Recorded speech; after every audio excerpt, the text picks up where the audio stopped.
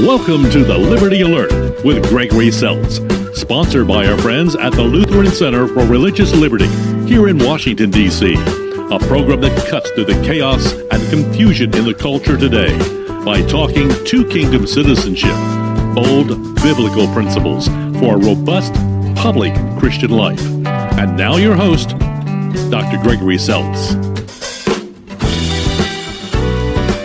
Good day, Washington, D.C., and friends of the program all around the country. I'm Gregory Seltz. Welcome to the Liberty Alert, where every week we try to cut through the noise and take on the issues, especially the public issues that matter to people of faith. You know, we try to rely on the wisdom of the Word for the sake of the culture and the mission of the church. Or as we like to say at the LCRL, we're trying to put our temporal liberties to work for the sake of the eternal liberties of God for all. And one of the ways that we try to do that, actually one of the ways that we're privileged to do that, is to be here in Washington, D.C., and to meet with the senators and to meet with the congressmen and meet with people of the executive branch and ask them questions about the issues that concern people of faith today, and ask penetrating questions about that and see how they're handling those kinds of things. And then we try to bring that knowledge to you firsthand, so that you can put that knowledge to work and be the kind of citizen that God wants you to be in Christ for others. That's why today we are privileged to have on our program Peter Roskam. He is, as people say, he's an American politician, former U.S. representative for Illinois' 6th Congressional District. He served from 2007 to 2019, but Peter, you were more than just a congressman. You were also a congressman of note. I think you were the fourth-ranking member, at one time the chief deputy majority whip. So, you know, we're really privileged to have you on the program today to talk through some of these incredible things that are going on in our culture with you. So welcome. It's great to have you. Greg, it's great to be with you. And thank you so much for the invitation. And I'm looking forward to our discussion today. Yeah. So honestly, I'm a little bummed because I was just getting to know you. I really enjoy you. And I really would love to run by your office here at the Capitol and just sit down and talk with you about things. So it was a bummer to me that 2020 was your last year of service here. First of all, how are you doing? I know you're very, very busy and you're still involved in a lot of these things, but what's going on since then? Well, since I left Congress, I went to the University of Chicago, where I was a visiting fellow at the Institute of Politics for like one quarter. And it was so much fun, completely counterintuitive. I thought it was going to be like Daniel in the Lion's Den and like pushing back on the whole scene. And while, you know, it's a liberal culture and I'm a conservative, the students that I interacted with were respectful to the point of being deferential. I mean, they were really, really good to me, and they came to my stuff and a lot of office hours and were really intellectually curious, and and I enjoyed that. And then after that, a couple of years ago, I joined a big law firm. So I'm a partner in the law firm Sidley Austin, and we've got offices around the world. And I split my time between Chicago and Washington. And right now in Chicago, you're saying it's finally becoming livable again. It's about 18 degrees or something, right? Yeah, that's exactly. A couple of days ago, it was -3, and I'm like screenshotting my weather thing, sending it to friends. Like, talk to the hand. I don't want to hear about your problems. It's -3, and it was like no joke. Now today it's 20, and it's civilized. Well, you know, I think actually we're getting the nor'easters coming our way. So we're probably getting a little Chicago weather this weekend here in Washington. Man. Okay, well, you know that we're a religious liberty organization, and our two main issues are obviously religious liberty, the sanctity of life. And for those of you who know our second or our third and fourth thing are marriage, the institution of marriage, and educational freedom. But those are religious liberty issues to us as well. But I wanted to talk to you a little bit about this. This could be an incredible year in our culture. And what I mean by this is that we could be returning to a more traditional constitutional understanding of First Amendment protections for the church. I mean, we've got some big cases. We had the Bladensburg case, which was a foundational case for religious protection. And now we've got this main case for educational choice, and then the Boston flag case. All in all, really what this means is that the church is actually the First Amendment protections are going back more to that traditional, we're protecting the church from the government, not the government from the church. But from a legislator's point of view, let's say these things are all one and it returns it to that. What does this mean from a legislative point of view? How do you see some of these cases and what it means for the church and the public square, or even from the work of a legislator? I think what's going to happen, Greg, is a lot of the, Congress or the courts, if they go in the direction that we hope that they're going to go, a lot of the pressure or the attention is going to turn towards legislative bodies. Right. Take the life issue, for example.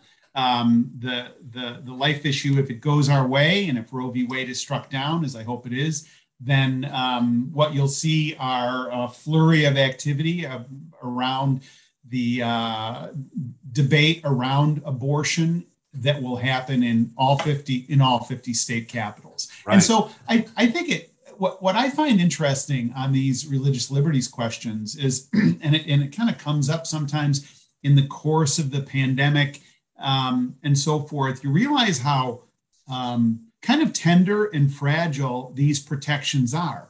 And in your lifetime and in my lifetime, we've operated on an assumption that has, it's been kind of open field running for Christians, kind of like, hey, oh yeah, like everybody agrees with the ability to have an influence in the public square and so forth. But within the past few decades, what we've seen is an erosion of those underlying assumptions. And we're currently operating a little bit more like first century Christians, where Rome was pretty hostile and there's a level of hostility in our culture. And so now we've got an opportunity to reassert these things, but not for sharp elbowed reassertion. You know what I mean? This is not a selfish claim, these First Amendment things. In fact, our founders recognized that the freedom to worship, for example, is our first freedom.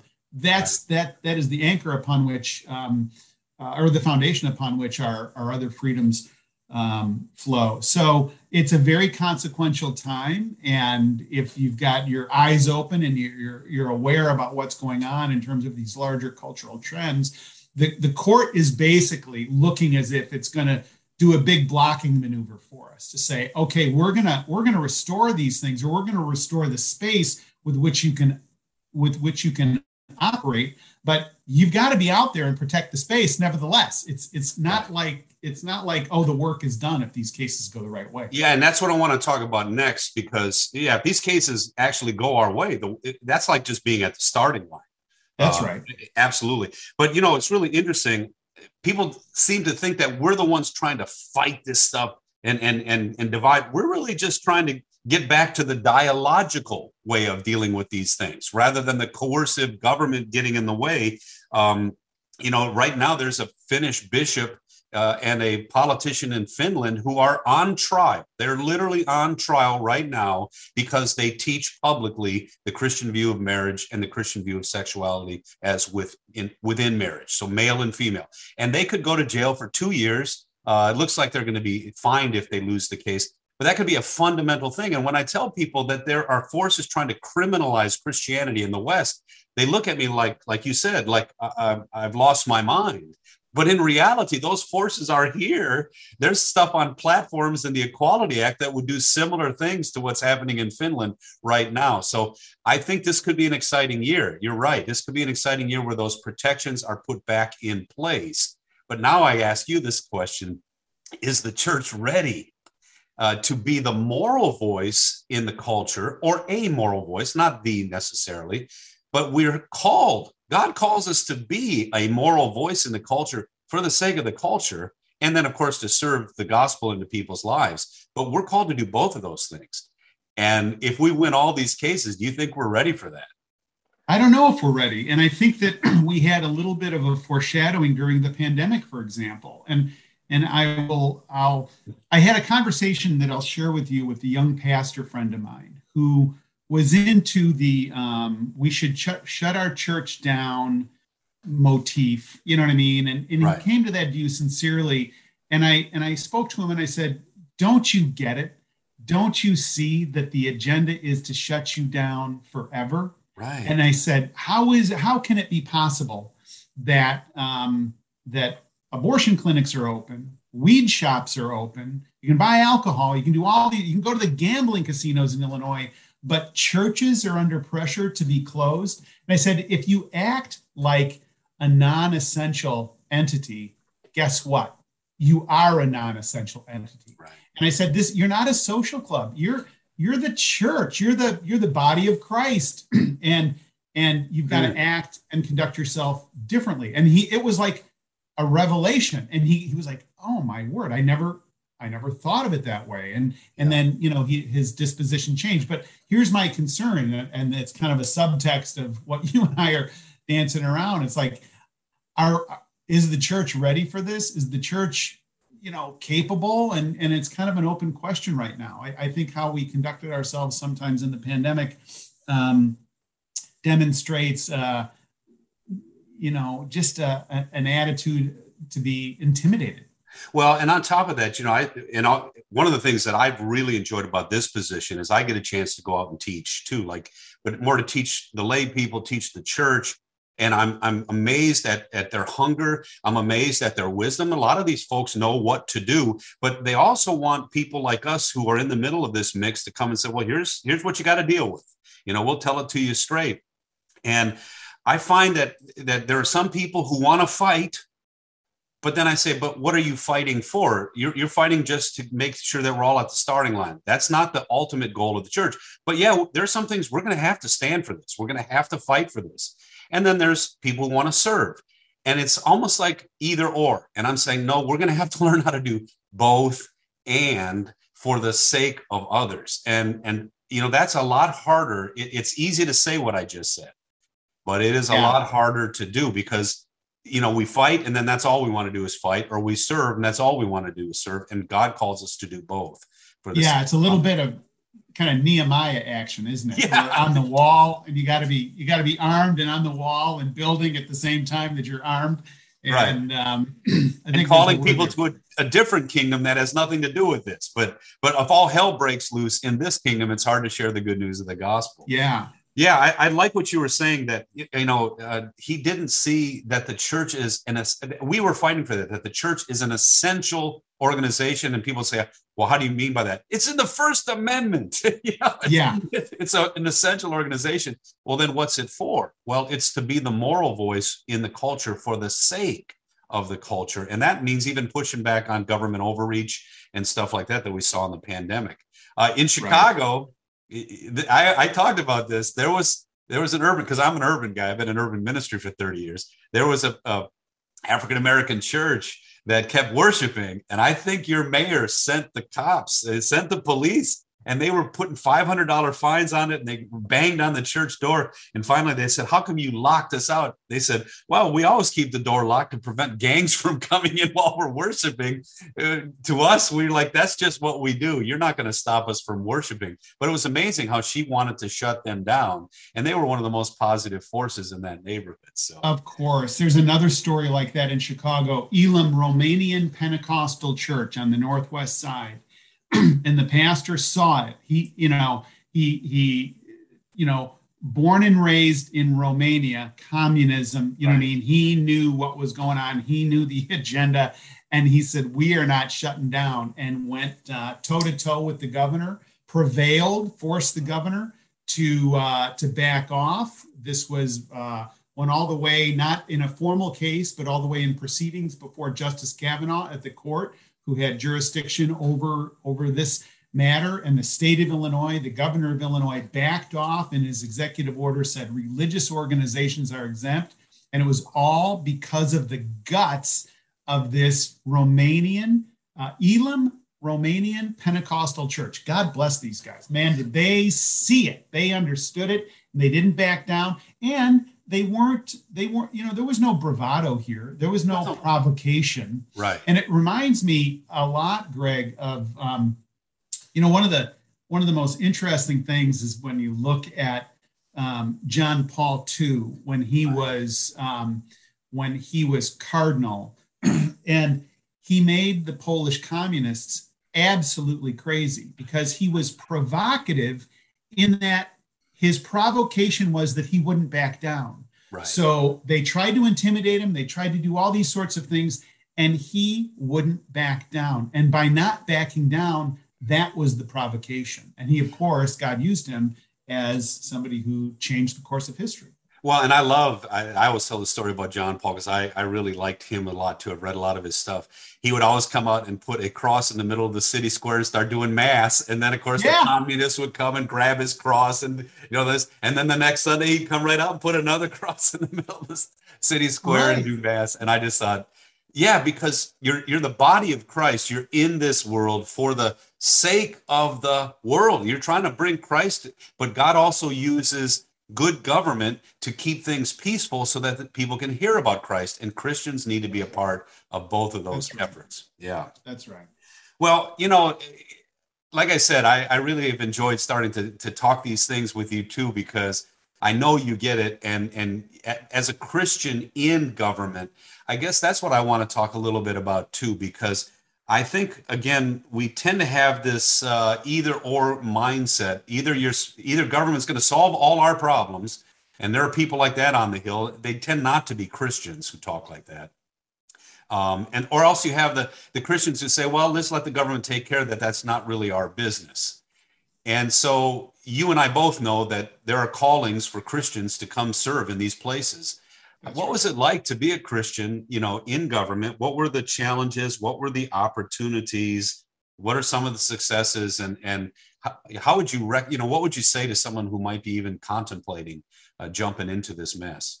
Well, I would encourage them to jump into the mess and jump in. The water's fine. It may look a little bubbly and murky, but you'll be okay. And look, it brought me a lot of joy. I spent a dozen years representing a constituency on Capitol Hill. I was down in the Illinois legislature for about an equivalent amount of time before that. So about 25 years in public life. And I will say that, one of the things I think is to try and discern the substance of the law and the process of the law. For lawyers who are listening, they'll understand substantive due process and procedural due process. Okay, this is not a due process lecture, but it is to begin to think through, all right, there's certain ways in which there's certain issues that are fundamental issues. And the ones that you talked about at the top of our conversation, Greg, religious liberties, right to life, marriage, family, and so forth. Those are really foundational, and in my view, they're really clear about where a Christian ought to be. Okay. There are other things that aren't in that category. You know what I mean? Like how much money you spend on roads, or and to be able to discern sort of the difference between the two, and then also to be thinking about, how do you carry yourself as a follower of Jesus? How do you conduct yourself? How are you reflecting his love for people who were around you, who were opposed to you on different issues? And so therein lies, I think, part of the challenge that we have. And I will say, I had the benefit of a wife who, my wife Elizabeth, encouraging, praying, she would say, when I'm, hey, go out and do your thing. And it's like Rocky when the music's coming out. You know what I mean? When your wife says, I was like, okay, I was like, let's go. And really just an unbelievable partner and encourager to me. And then my family prayed for me. And we had a group of people that would pray. We would meet periodically, a physician friend in town here in Wheaton.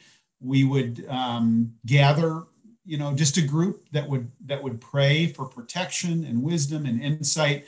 And we did that probably once a quarter as a prayer meeting around us and our protection for our family, for 4 or 5 times a year for all 12 years I was in Congress. So to have people, my mother would send out a letter to her friends to have people pray. And I know that people were praying. I know that I was spared situations and not put in situations by the grace of God.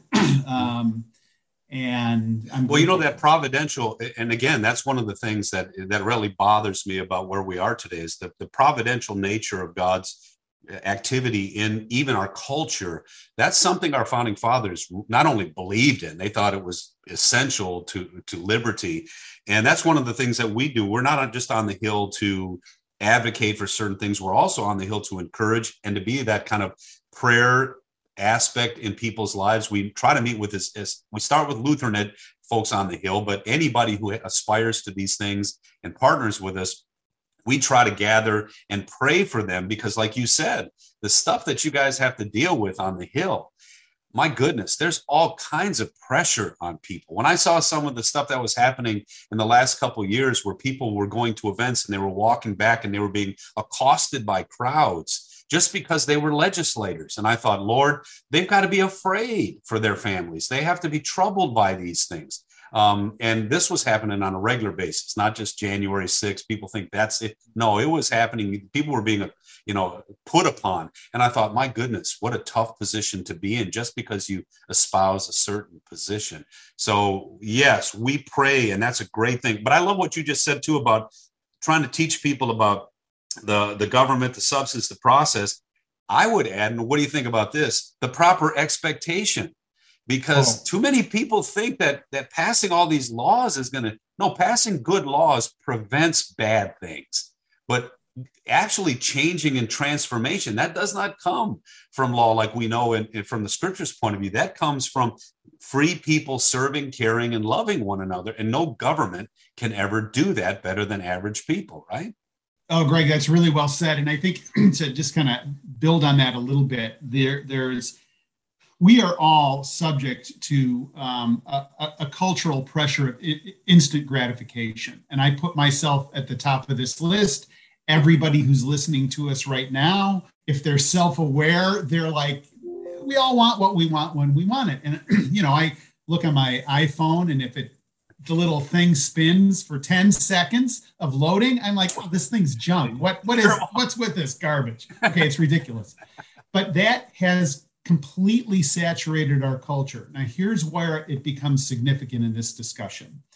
We have a system of governance that is not designed to get things done. Our system of governance is designed to restrain power. Right. Why? Because most of the founders, even the ones that weren't Christians, they understood human nature, and they understood fallen human nature. And so they created this system that we're so familiar with, but it's so elegant. 3 co-equal branches of government that are highly suspicious of one another, that are in perpetual tension with one another. That is not an express lane to get things done. Now, here's where it gets super interesting to me. Thomas Jefferson, 14 years after he authored the Declaration of Independence. So in 1790, he writes to a guy named Charles Clay, who is a pastor. And I'll give you 4 lines of this letter. But think of this, because it's important contextually. Jefferson understood the big picture. He understood vision and big ideas and moving things quickly. He was the author of the Declaration of Independence. But listen to a very different tone 14 years later. He said, "The ground of liberty is to be gained by inches. We must be content with what we can get from time to time and eternally press on for what is yet to get. It takes time to persuade men even to do what is for their own good." Okay, now you take that concept and overlay it on our culture, and it begins to explain a lot. It's like, look, even on our side of these issues, a conservative worldview, we have an expectation that, well, hey, just elect the right people and boom, it's done. It's all handled based on one election. Or what do you mean you can't balance the budget in 2 years? Come on, I can do that. Well, okay, Sparky, you give it a shot. Here, try this. But you take my point that it's an incrementalism that we're kind of uncomfortable with. And yet we live our own lives incrementally. We save money incrementally. We lose weight incrementally. We work out incrementally. We build our businesses incrementally. And yet somehow we have an expectation with government that it's either going to change and everything instantly, or it's all going to be a disaster instantly. And I think we've got to settle in to be far more incremental in how we approach it. Yeah, and what I always try to tell people too is we're going to have to understand too how a lot of the Christian worldview principles actually undergird a lot of what you're talking about. I even say when someone came at me one time and said, "Oh, separation of church and state," and I said, "Oh, I didn't know you were a Christian." And they go, "I'm not a Christian." I said, "Well, that notion of, we call it the differentiation of church and state, not separation. Even if you do separation, it's to protect the church, not the state." I said, that's a Christian worldview. That comes from the New Testament, but that both of these branches, the church and the state, are essential elements in our society. That's a Western thing. I said, because there are theocrats out there and there are secularists out there. And the secularists think that the church is meaningless, and the church theocrats think that the government's pretty useless too. We're the only ones that say that both of them are important from God's point of view. So yeah, I didn't know you were a Christian. And I think we need to learn more about how our worldview really does undergird a lot of the tolerance, a lot of the freedom, a lot of the things that people cherish. And we should be able to defend those things in the public square. Again, not for our sake, but for the sake of all. So, and look, it really goes back to Jesus teaching in the Gospel of Mark, where the Pharisees tried to trick him and showed him the coin and so forth. And he obviously said, in the famous teaching, render unto Caesar what is Caesar, to God what is God's. Right. And there's been subsequent commentary on that has said, in that moment, Jesus gave a sacredness to government that didn't exist before, and a protection against government. You know what I mean? It was so obviously, it was divine. So obviously it was just an incredible insight. But I think that's a foundation upon which we can build. And I love that because Jesus later on says to, when he's being judged by Pontius Pilate, he said, Pilate in essence said, "I can do whatever I want to." And he said, "Nah, you really can't. You're limited to only what the Father." So we always teach when it comes to government, don't say WWJD, which is what would Jesus want you to do. And we say, what would the Father want you to do good government so that you can hear what Jesus did for you. So, hey, listen, I love talking to you today. Would you come back again sometime? And I'd be delighted. What a joy. Yeah, it'd be great. And thanks for having me. There's going to be some things that are going to be very, very particular, and only a person who's got that inside out knowledge, it can help us work through these things as Christians who just want to be free to share the gospel with others. So again, Peter, thanks for being on our program today. Thanks, Greg. Thanks for tuning in today. To get to know our LCRL DC work better, check out our website at lcrlfreedom.org. Contained there are resources to empower your public square dynamic discipleship. Or check out our weekly Word from the Center opinion piece every Friday at facebook.com/LCRL Freedom. Till next time, God bless you always. I'm Gregory Seltz. Have a great week. You've been listening to Liberty Alert with Dr. Gregory Seltz, Executive Director of the Lutheran Center for Religious Liberty in Washington, D.C. This program has been brought to you by the Lutheran Center for Religious Liberty.